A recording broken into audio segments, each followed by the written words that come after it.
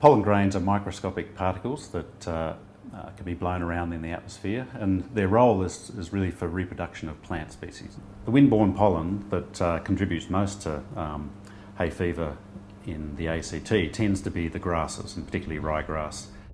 Canberra is a real hotspot for pollen-related allergies. We think this year is going to be particularly severe. We've seen counts as high as 200 to 300 grains in a cubic metre, and that's a very significant number. We have a pollen monitoring counter that measures the pollen in the atmosphere. That information will be made available on the app, on our Facebook and Twitter page as well. And I encourage everybody to download that because it will be used for surveys. It will be able to give you daily updates on the pollen in the atmosphere, as well as enable you to actually input your health data in terms of how you're feeling that day with respect to hay fever.